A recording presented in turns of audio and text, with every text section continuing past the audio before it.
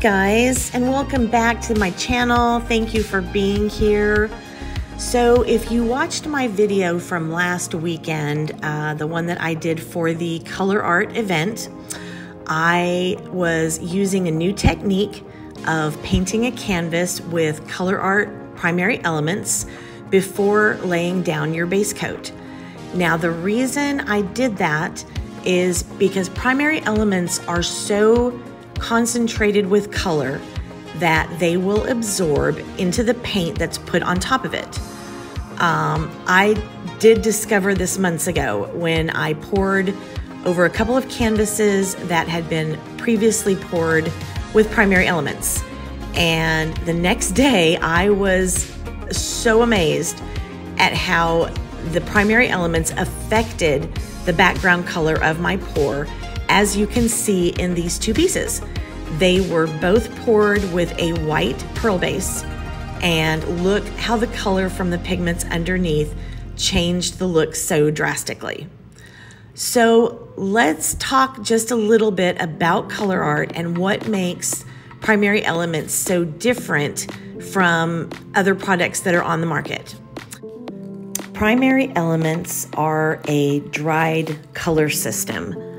Let's take, for example, the color ultramarine. Now, this color was derived from a bright blue metamorphic rock called lapis lazuli, or lapis for short. That's what we've heard it called. This is actually what the rock looks like. Now, can you see that ultramarine color? So the question is, how does this rock end up as a color in our paintings?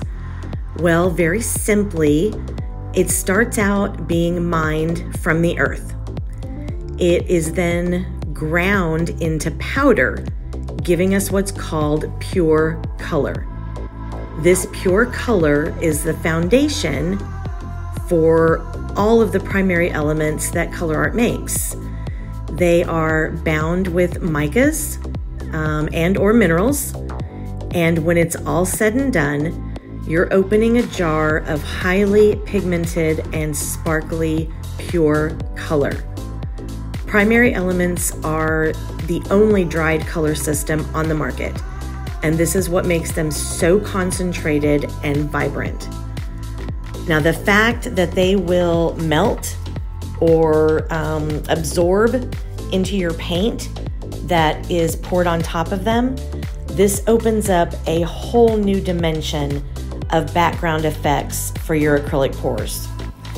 And the fact that they're made from actual pure color and not just mica powder with colorants means that you can put your white lab coat on and play mad scientist while experimenting and mixing different colors together, just like you do regular tube paints, thereby creating a limitless combination of custom colors, all in your pigments.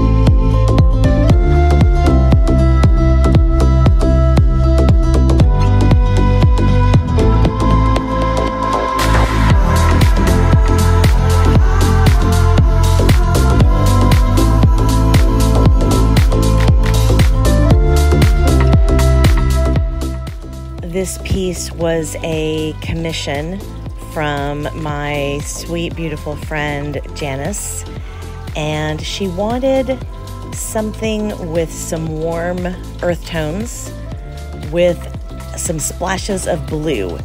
So let's see what we can create for her.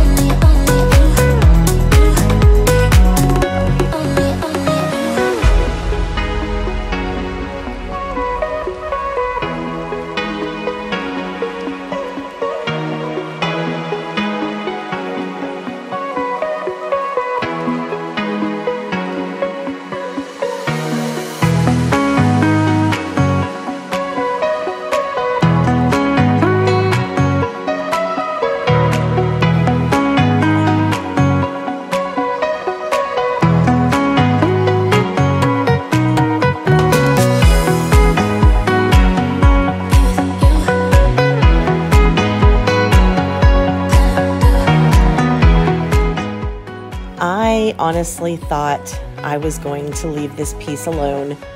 Just pour it, tilt it, and let it be whatever it turned out to be. I just couldn't do it, guys. I couldn't do it. There was a big area on the bottom of the rose gold right there, and I didn't like it. I don't like large blocks of solid color. I like the color to be blended. So I had already taken the piece down, put it in the drying area. I'd taken my camera down, and I was just lazy and didn't put it back. So I made all of the modifications that made me feel better about the piece.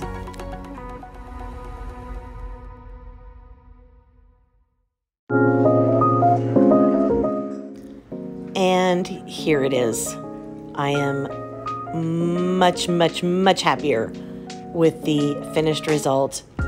I went back in actually after it was dried as well and did a little brush work, added some primary elements in different areas just to change the shading on some of the pearls, give them a little more depth, and took a picture of it, sent it to Janice, and she was absolutely thrilled, which was a big phew on me.